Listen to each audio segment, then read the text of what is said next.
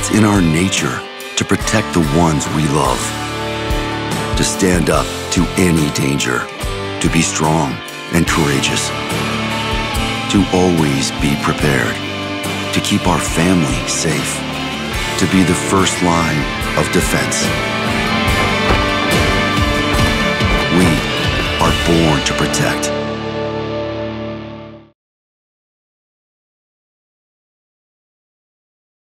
All right, what's up and welcome to the channel. My name is Hegshot. Thank you for joining us today. Today I bought the cheapest concealed carry gun and I'm going to tell you if this gun sucks or not. This is a brand new series that I'm actually doing on a variety of cheaper, more budget option. I mean super budget options. The cheapest ones I can find in said category. That's what we're going to be testing out. And I'm going to tell you if they suck, any issues that arise, and what I actually think about them. So a little bit different format than what we've done in the past. I will still give you specs. I'll give you pros and cons and things like that. But we're focused on the Sky CPX2 today. And I'm going to tell you everything I know about it. It's very interesting because I've heard nothing, I can't say that, but I've heard mainly good things about these guns prior to getting one of my own here. So if this is your first time stopping by, please make sure you subscribe to the channel, hit your notification bell, and join us for the weekly videos I am doing here. And also the near daily videos I'm doing on my brand new channel. A ton of y'all have already come over and supported me, but that will be the first link in the description to my brand new channel, doing music and actually streaming, hanging out with you guys, playing video games, stuff like that. So something I'm super into, have been for a long time since I was a kid, and now I'm finally doing it and sharing that with y'all as well. We have a pretty awesome time in our live streams over there. So make sure you come over and check me out over there. And also to our patrons, man, thank you for your support and your continued support for what you do for us and the channel. Subscribers, always stop by. People that always watch the channel, man, thank you guys for everything. All right, so let's open this up and take a look at it. This is the Sky CPX2. It's going to come with two 10-round magazines. Both of them have the extended pinky extension on there. It also comes with flat base plates, lock, all that good stuff. Let's go ahead and get this out of the way. Nothing too special there. And here is the gun. So basic specs here really quick. 3.1-inch barrel, 5 inches in overall height, 6 inches overall length, width is 1.26 inches, and weight is 15 ounces. So a pretty light carry gun. All right, if we compare it to something like the M&P Shield Plus, slide to slide there, you can see the Sky is a little bit shorter. The Shield is a little bit thinner. And then if we put them on their backs, both 10-round guns, by the way, the Sky with a flat base plate would essentially maybe a little bit taller, but not too much of a difference there, okay?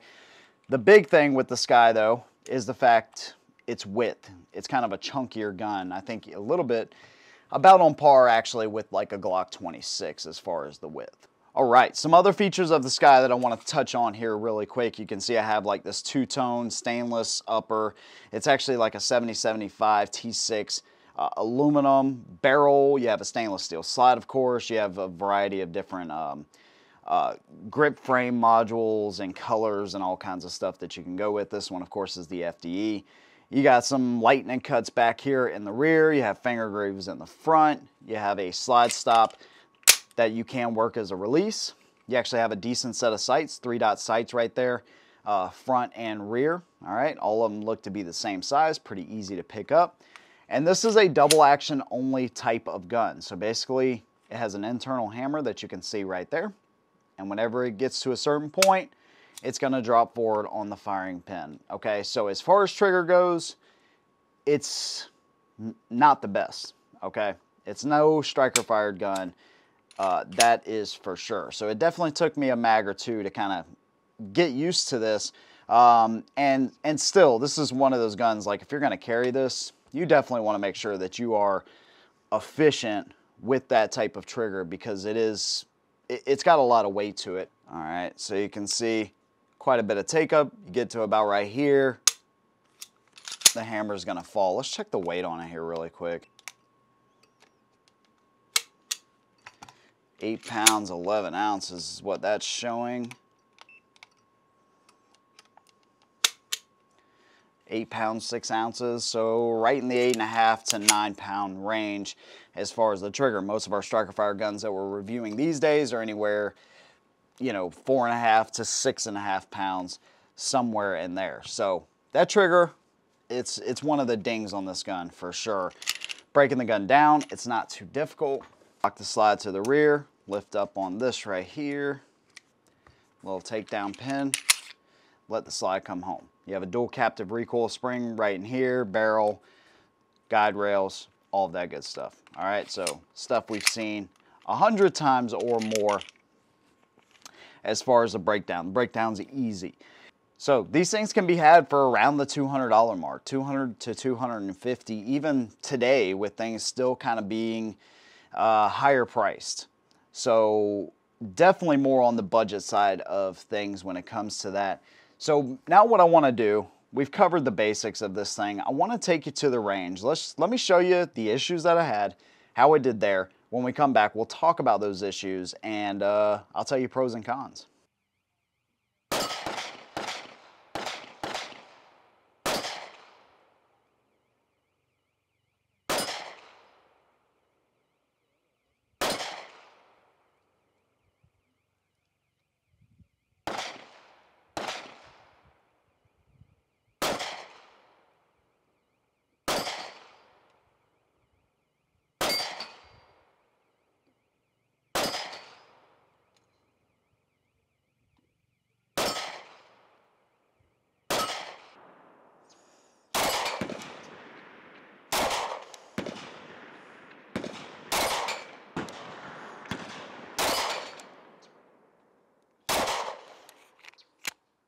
Hit the magazine release, I think.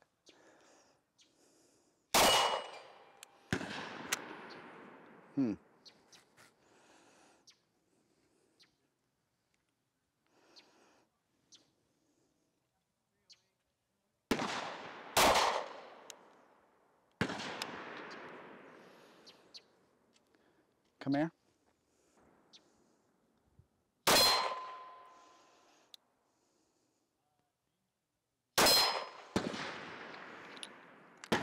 Load it up again, we'll try it again. The mag keeps popping out.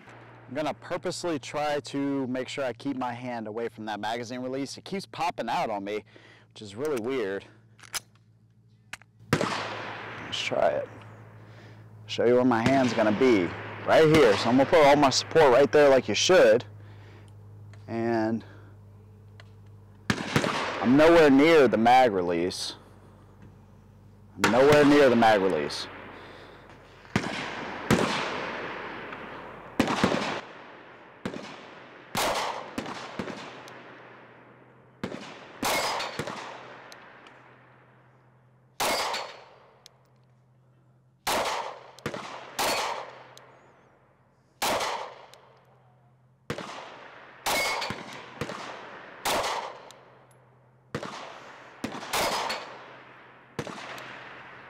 Just like that.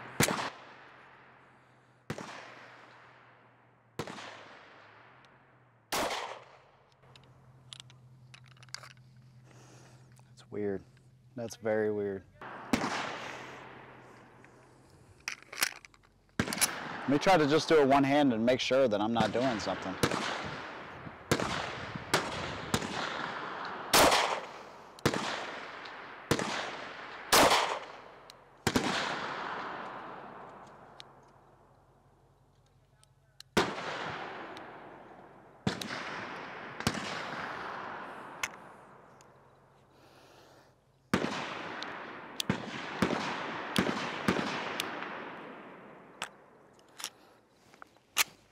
That was a live round, it just would not go off.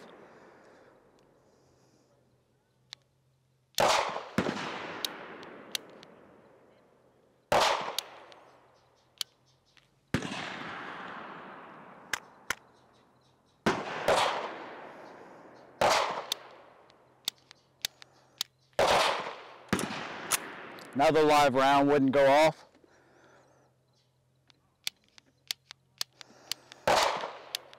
Trigger's dead.